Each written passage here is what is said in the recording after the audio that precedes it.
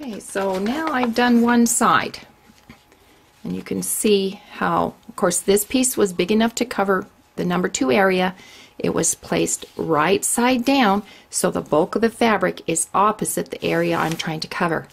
Then I turned it over and sewed on that whole line. Trimmed the extra out of the seam, and then it will fold back and cover area 2. Notice how all the little raw edges of both of those leaf sides are caught in the seam. Then you've got a neat little leaf with a vein going right down the middle that's in the construction of the quilt. So here I've got the other side ready to place my other piece of fabric. So I'll cut another piece of fabric this big, place it right side down so that the bulk of the fabric's opposite the area I'm going to cover. And I'm going to turn it over and sew that whole seam. Then I'm going to do the same thing for the next 2 leaves, but once these new areas are pressed and folded back against the areas they're covering, then I'm going to machine baste where the next set of leaves come in to meet that seam. Then I'll turn it over. That will transfer the line to this side, and I will then place those stacked 2 together so that they're, see how this is marked? They'll be facing this way, not on this side. They'll be over here. And then I'll foundation piece 4 and 5. And then I'll have my 4 leaves ready to do the next step. And we'll show you that next. Now with all of this foundation piece done, I'm going to hold this up to the window and I'm going to trace the stem lines so that they are on the fabric side of the unit. Then I remove the paper from the back and I'm going to add these stems. And this is a really fun concept. This is also in a lot of my other quilts, the welcome quilt, the mother's flower wreath. It's in the duck framed quilt in my first book. It's in several, and it's really pretty easy. Usually I will cut the strip on the bias if I'm making a turn, but these stems are straight, and so I don't need to do that. They don't have to be on the bias, which conserves fabric.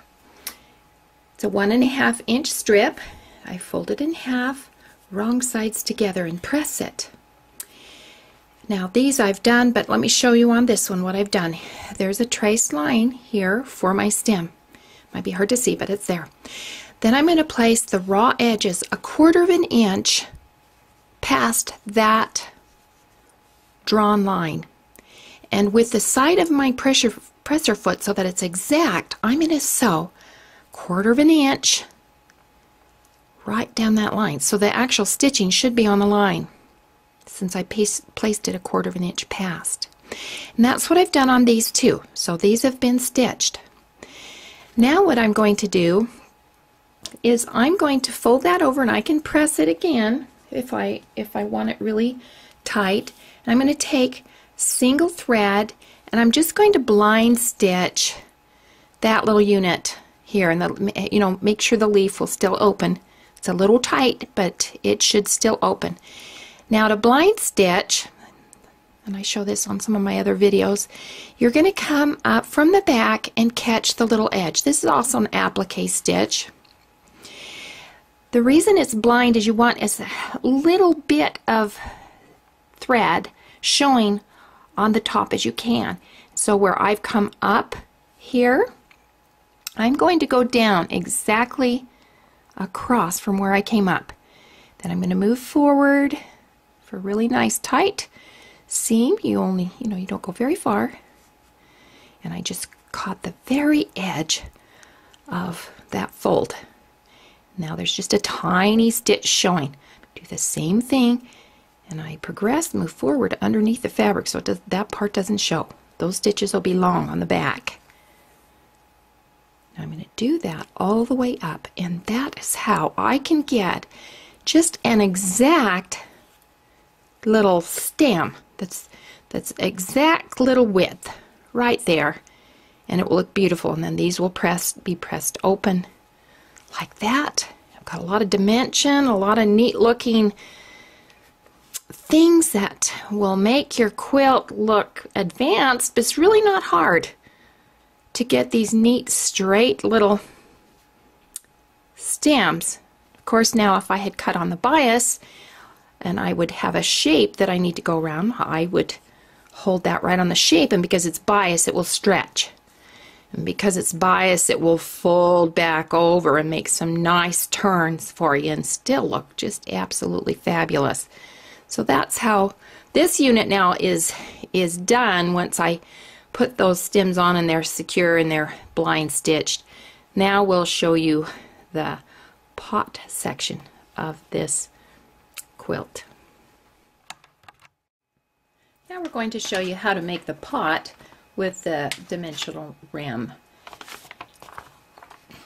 Again, we've photocopied our pot, and we're going to foundation piece 1, 2, 3, 1 being the pot, 2 and 3 being the background. Now there's this line here that we're going to try to foundation 4 and make it dimensional.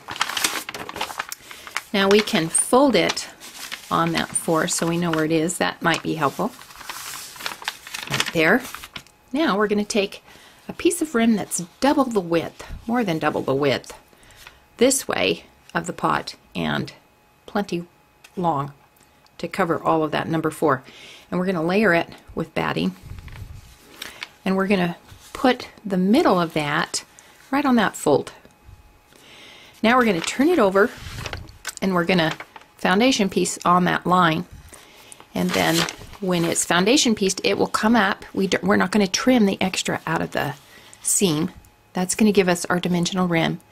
Then we'll foundation piece, let's see, 1, 2, 3, 4. It would be 5 and 6 in background, and then 7 is the ground, whatever color you're going to have to be the ground.